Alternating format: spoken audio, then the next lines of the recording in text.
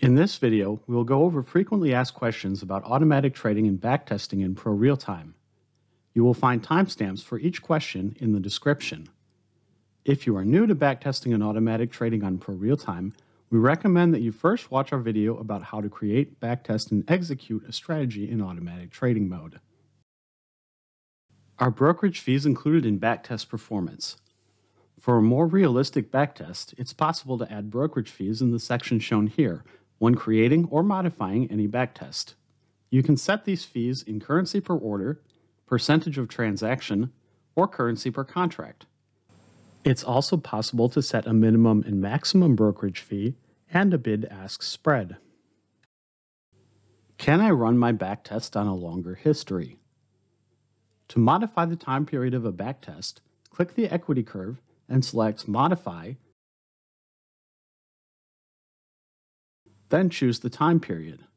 You will see by default that the backtest starts at the earliest date displayed on the chart.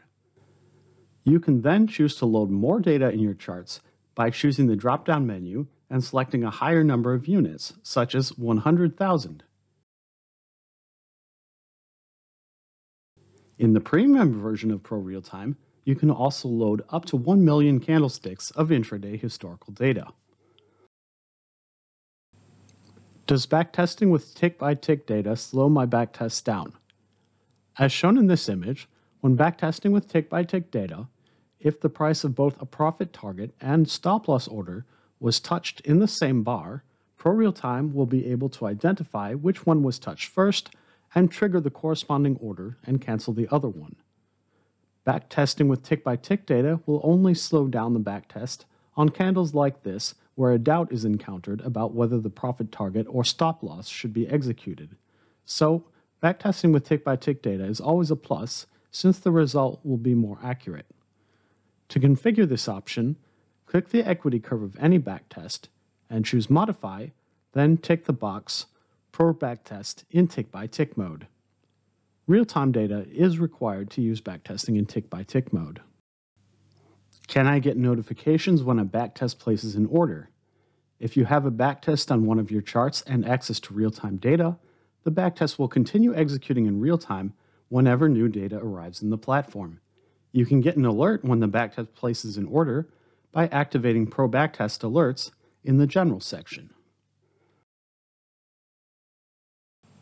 Can I receive notifications when my system is stopped? You can get notifications by going to Platform Settings, Notifications and Sounds, and Automatic Trading. It's possible to get a platform notification when a strategy starts, stops, or fails in the Notification Center. You can also choose to be notified by email a certain amount of time before your strategy expires. We automatically send emails to the address associated with your trading account whenever one of your strategies stops.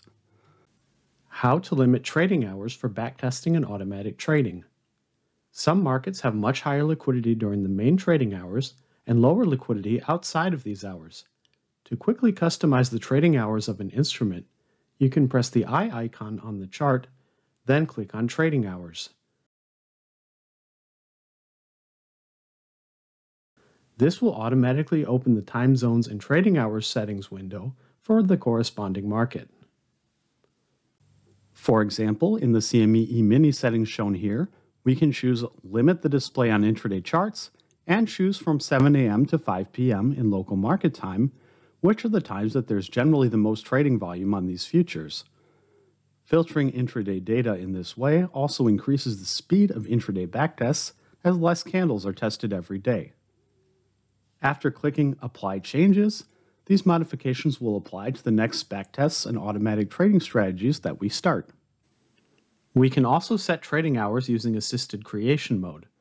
We can use these settings to set the time of day before and after which the system should not place new orders and define certain days of the week that the system should not trade.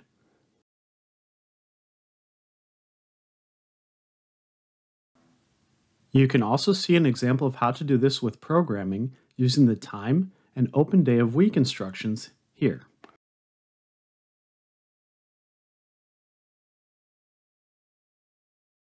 How to exit positions at the end of the trading day. Assisted creation mode can also be used to define the time of day before and after which the system should always be flat.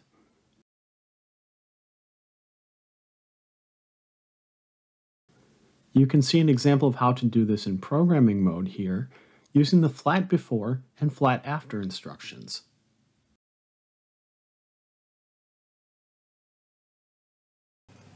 These instructions use the time zone applied to the market, so make sure that you have the local market time zone selected in the Time Zones and Trading Hours section. How to exit positions after a certain number of bars have passed. Here is an example of exiting a position after a certain number of bars have passed instead of at the end of the trading day. We first initialize the variable bars equal to 0, then use the variable bars limit to set the maximum bars inside the trade to 15. If the strategy has an open position, bars is increased by 1 every bar while the position is open. If the number of bars is greater than the limit we have set, then we have the strategy exit the position. How to program a strategy using indicators in different chart timeframes. A trading strategy can be programmed in several different timeframes using the timeframe instruction. In this example, we are analyzing the market entry conditions in the 1-hour time frame. However, orders are managed on the 1-minute time frame. Each minute, the strategy will check to see if the buying conditions are validated and use that information to decide whether or not to enter a position. How to use limit and stop orders to enter the market in an automatic trading strategy. The syntax to use is, for example, buy at X limit for a limit order where X is the price level of the order. In this first example, instead of placing a market order when our buy condition is met, we place a limit order 2 ticks below the close price. We can do the same thing with the instruction buy at X stop for a stop order. In this example, if our buying conditions are met, we place a buy stop order at the price of the parabolic SAR indicator. How to set profit targets and stop losses with programming. We saw in the previous video how to set profit targets and stop losses with assisted creation. On this page of the ProRealCode website's glossary, we can see examples of how to set them with programming. For a profit target order, we use the syntax set target $profit X. And for a profit target in percentage, we can use set target percentage profit X. Set stop $loss X sets a stop loss when loss amount reaches X in the currency of the instrument. We can set a trailing stop in the currency amount with the instruction shown here, set stop $trailing X. A stop loss in percentage can be set using the command set stop percentage loss X. You can find examples of use of many other instructions like the ones presented in this video in the ProRealCode glossary. This site also offers discussion forums and training courses about programming with ProRealTime. You will find a link in the description. How to adjust position size depending on the success of a strategy. It's possible to use a variable to set the size of your position in a trading strategy instead of a fixed amount.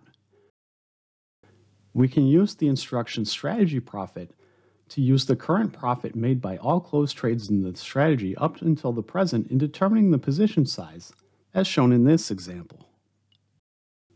How to limit the number of orders a strategy places in one day.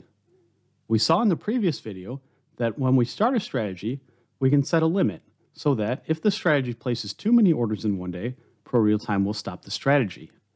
You can also limit the number of orders the strategy places via programming. Let's say that we want to limit the number of orders to enter the market to 4 per day. We will start with the code created by assisted creation in the last video. We will then add this code to the beginning of the strategy. The variable n is used to control the number of trades. Here, we will increase n by 1 each time the strategy enters the market. In the buying conditions, we will add that n must be less than 4, otherwise the order to enter the market will not be placed. In this way, we ensure that our strategy never places more than 4 orders to enter the market in a single day. The variable n is reset to 0 at the beginning of each day, which allows the system to start trading again.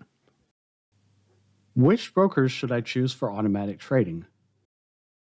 You can see the list of brokers that it's possible to connect to ProRealTime by going to the ProRealTime website and clicking on Our Brokerage Services in the top menu to learn about what instruments can be traded with each broker.